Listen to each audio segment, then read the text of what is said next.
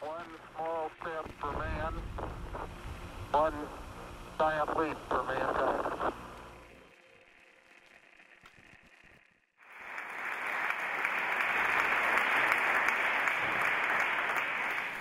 So, good afternoon to Rosetta. How did Europe land on a comet? Well, obviously, Rosetta and Philae became very famous last year, but the adventure started a long time ago. Back in 2004, Rosetta was launched by an Ariane 5. So 10 years in space to start the main science phase of the mission. 10 years in space to get pictures like this one of the comet. This is a navigation camera image of the neck region of the comet. The cliff on the right-hand side is 1,000 meters high. Imagine being there. 10 years in space to get selfies of Philae still attached to Rosetta with a comet in the background. This is actually not the first selfie of Philae. We jump back in time, 2007. At that time, the word selfie doesn't exist. This is 1,000 kilometers above Mars. It's like being in a plane. But how come we flew by Mars? Well, in space, it's quite easy, quotes, to fly by an object, but to approach the object and stay with it for a long time is much more complicated. We use a technique called gravity assist. It's an exchange of angular momentum between the spacecraft and the planet it's flying by. This allows to change the speed and direction of the spacecraft around the sun. On Rosetta, we wouldn't have enough fuel to do any of these 4 gravity assist maneuvers we did. We came back to Earth 3 times. We flew at Mars at 200 kilometers. What you're seeing here is this 10 years journey. Rosetta on its way to its second Earth flyby. There'll be then a third Earth flyby, and finally will be on the orbit of the comet. It's this outer orbit you're seeing right now. You're seeing the comet approaching the sun. This was the last passage. We're now on the next passage. So Rosetta, third Earth flyby here, and then Rosetta finally on its close to the same trajectory as Rosetta. As the comet, sorry. So this is 2009. But as you see now, we're going so far away from the sun that despite our huge solar arrays, 64 square meters, we didn't have enough energy to maintain the spacecraft active. We had to hibernate it. So hibernating meant converting it to a spinner. A spinner in deep space is very stable. So we could switch off most of the subsystems and dedicate the little power we had just to thermal control and to a program which was checking regularly if it was time to wake up. In 2011, we had programmed a timer for 10 UTC on the 20th of January 2014. So you can imagine, well, we actually, back in 2011, when we sent the final instruction to Rosetta to tell it, you're clear for hibernation, that was the last we heard of Rosetta for 2.5 years. No single contact for 2.5 years. So you can imagine the stress was pretty high on the 20th of January last year when we were all in the main control room waiting for Rosetta to wake up. We had about a 30-minute window. At the end of that window, there's still no signal. Stress was even bigger. 17 minutes delay, and Rosetta said hello. 2 spectrum analyzers, one in the States, one in Australia. Rosetta was back. That was amazing news. We knew nothing about Rosetta, how it had survived hibernation, how the instruments had survived the hibernation. So we started a phase called commissioning. We reactivated the instruments one by one. We reactivated the platform subsystems one by one. And the amazing news is everything had survived hibernation beautifully. So it was time to approach the comet, but first we had to find it. We had imaged the sky in 2011 as we would see it in 2014, and we did the same thing in 2014. This is a picture from the Osiris instrument, end of March. There's an extra dot there, the comet. The game started. Where is the comet? So obviously, we found it. This is a set of, again, Osiris images. You see the comet in red. 60 seconds integration time on the left, 120 seconds integration time on the right. We were in January 10 million kilometers away from the comet and a relative speed of 800 meters per second. If we don't do anything to that speed, it's a flyby. We wanted to approach the comet and stay with it, so we had to reduce that speed and also the distance, of course, down to 0.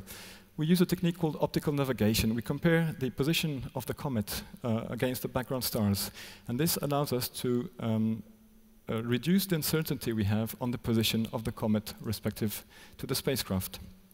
To give you an idea, the comet had only been observed by ground observations. The uncertainty in this orbit was about 10,000 kilometers. We wanted to go down to 10, yes, so obviously we needed to do something about it. We did a series of about 10 maneuvers between May and July. The first one was really extremely painful. 7 hours, 300 meters per second. We have very small thrusters. It takes ages to move the spacecraft, and it's really stressful being on console. You feel the spacecraft shaking. It's really, really pretty scary. But finally, we were at the Comet. This is a set of NavCam images between the 1st of August and the 6th of August. It's the first time we really saw the comet. Before it was just a single dot in our pictures. All the analysis was telling us that we needed a square kilometer for landing, because that was our aerial ellipse, for a comet which was 50 square kilometers. So clearly, things were going to be challenging. Why this uncertainty? Well, the comet is an active body. We have 64 square meters of solar rays. It's like being in the sea with a huge sail. The activity of the comet blows us away. It's easy to reconstruct where we were, but to predict where we were, to predict what the wind does on our sail is very, very complicated. Hence this big aerial ellipse. So you can imagine when we saw the beast and said, wow, that's going to be tough. So we were at the comet, 100 kilometers away. We didn't know anything about it. This was August. We had to land in November. We had 2 months to figure everything out about it. Pretty challenging. Shape model, gravity potential, all the outgassing, find the landing site. We started with the pyramid orbits, what we call the pyramid orbits here on the left of the screen. These are hyperbolic arcs, 100 kilometers, then 50 kilometers. They allowed us to approach the comet slowly, feel the gravity pull of the comet, define a shape model, and as navigation was going pretty well, we went bound to the comet. We were bound orbits to the comet. This is what you see on the right-hand side. 30 kilometers, then 20, then 10. We fly at the comet with, again, optical navigation, but here we use landmarks. We identify landmarks on the comet, and this allows us, knowing when we've taken the image, to recalculate the relative position of Rosetta around the comet. So this is how we navigate. We identify these landmarks. We take about 20 pictures a day, and we have to have the comet in our field of view. Otherwise, it means we're lost in space. We have to back off. The software now, all this processing, is fully automated. At the beginning, this was new software. It's never been done in the world before. So there's not little trust in the software, so it was also done manually by some of my colleagues like Klaas. This is an example of aids they needed to make sure that we're looking at the right landscape, height maps, different viewing conditions, albedo map. This is the beast there, that landmark here. You can clearly see that with different illumination conditions can be pretty difficult to identify. Once you have enough height information and albedo information of a landmark and the region surrounding it, you can create what we call a maplet, and then a 3D view of a maplet. What can you do with maplets? If you have many maplets, you stitch them together, you get a shape model. This shape model was made within just a few days after arrival at the comet, still by my colleagues from Flight Dynamics. These guys are absolute geniuses. What can you do with a shape model? Well, you can simulate images. Real image versus simulated images. Here, you can still see the difference. Today, you wouldn't see the difference at all. Why would you need to simulate images? Well, if you simulate images, you can predict how your optical navigation will look like.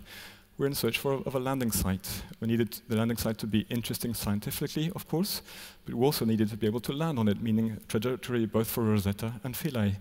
And we all based everything on our optical navigation, so we needed for all the trajectories we were analyzing to make sure we would have valid optical navigation images. So after 2 months of all this comet analysis and also finding a landing site from a few tens of landing sites downgraded to a section of 5 and then 2, it was time for landing.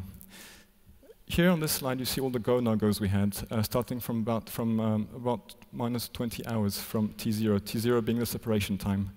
We started the process early because we had to make sure we still had a valid trajectory for both Rosetta and Philae. We had a theoretical trajectory for that landing site, but who knows how much we'd been displaced by the comet due to its outgassing. The first GONOGO was a clear go. Then minus 8 hours, Rosetta. Rosetta behaved actually beautifully throughout the whole phase. Rosetta was a clear go. I'd arrived on console shortly before that time, and things were Philae were not looking that good, and to me it sounded like we would definitely be no-go. By some miracle, with a lot of work also with the Philae team, of course, we were able to meet that Philae go-no-go, but much later than minus 7 hours, around minus 5 hours from separation. And you have to realize that beyond -4 hours on board Rosetta, there's not a single instruction. There's absolutely nothing.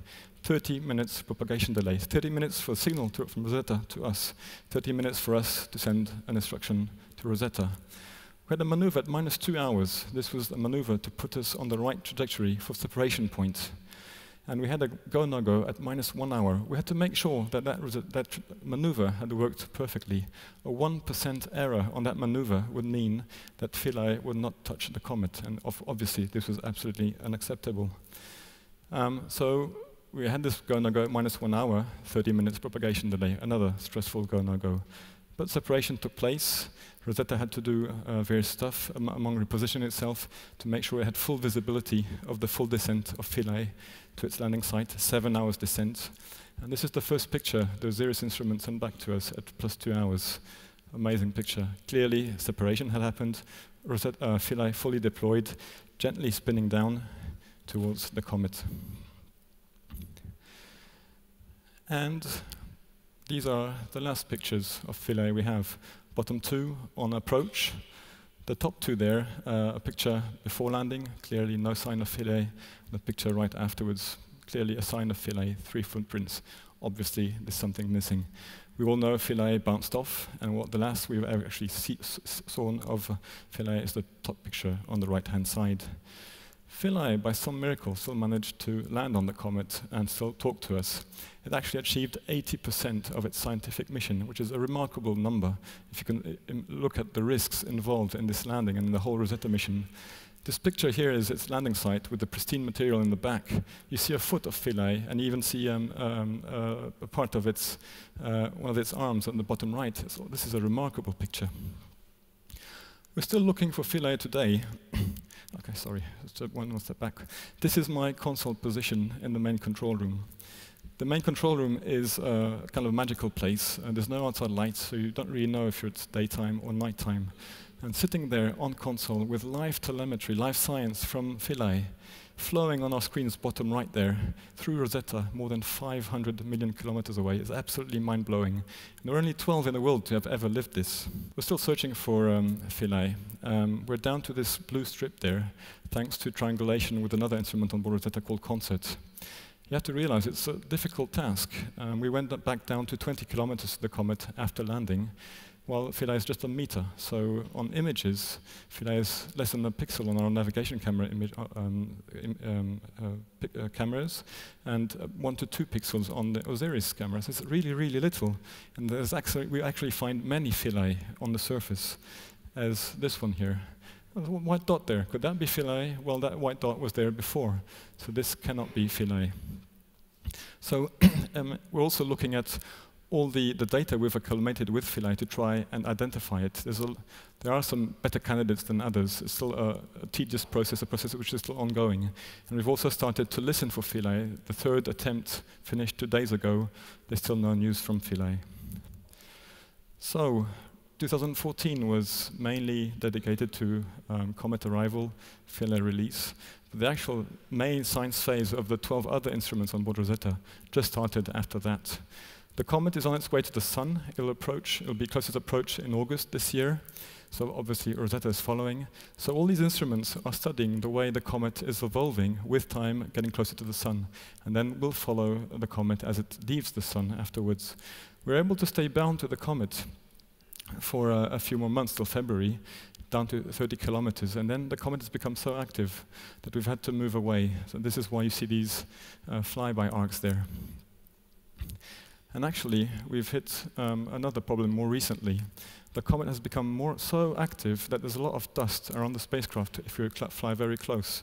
This perturbates our star trackers. Star trackers are units which look at this field of view and identify the stars. This allows Rosetta to position itself in space. But with so much dust, the star trackers are unable to work. The star trackers don't have any issue. They're operating according to specification. But this is just a fact. So we've had to move further away from the comet. We're actually now between 120 and 180 kilometers from the comet. Another example here with Osiris catching a jet forming within 2 minutes. The 2 pictures there are just separated by 2 minutes. Jet forming from the bottom, unilluminated part of the comet. Another amazing picture.